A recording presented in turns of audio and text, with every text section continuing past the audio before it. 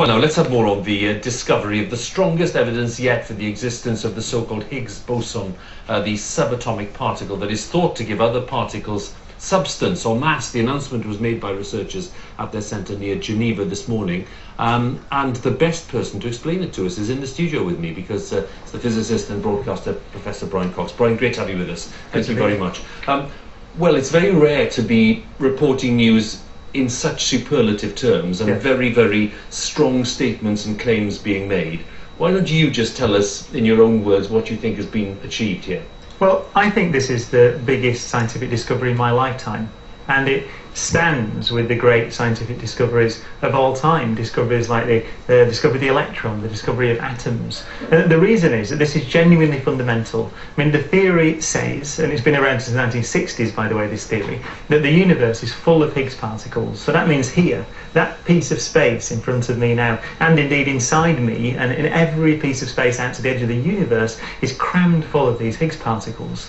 And the things that make up you and me and our bodies and everything we can see are bumping into them, and in that process they acquire mass, which means they're solid, which ultimately means that we exist. So it's absolutely genuinely fundamental. It's a very beautifully simple theory, although it sounds very odd, but I think that the act of building this thing, the Large Hadron Collider, the most complex machine ever built, to go and test this theory and then to find that it's actually true, it's actually genuinely right, I think is quite remarkable. How did they make the discovery? It's a very simple question, but how did they... It's been a 45-year search, I mentioned that earlier on. What precisely did they discover that made them say, that's it? Well, we made them, and the reason, by the way, it's taken almost half a century is because they're very heavy. The number is 126 times the mass of the proton, which is extremely heavy. So you need a lot of energy to actually make real Higgs particles. Although empty space is full of them, you've got to make them in an experiment to see them. So we made them in these collisions, and we saw them fall to bits, we reconstructed them, and there's a handful, there are several hundred of them have been seen now, so that makes it significant enough to claim a discovery. And that's what's been claimed today. So how will this knowledge be applied? How is it going to help understanding about the universe and how the world works? How will we see practical representations of it? Yeah, I mean, the first thing to say is it is deeply fundamental, as I hope I've said. It really is about as fundamental as it gets.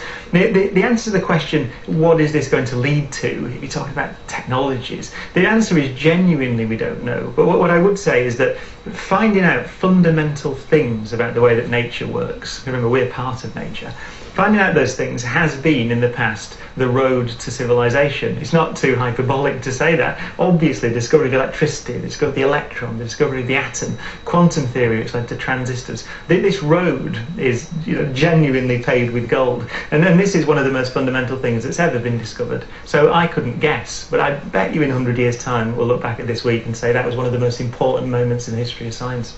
Brian, it's great to talk to you, and thank you very much for coming in and putting it in such clear terms for us. Thanks.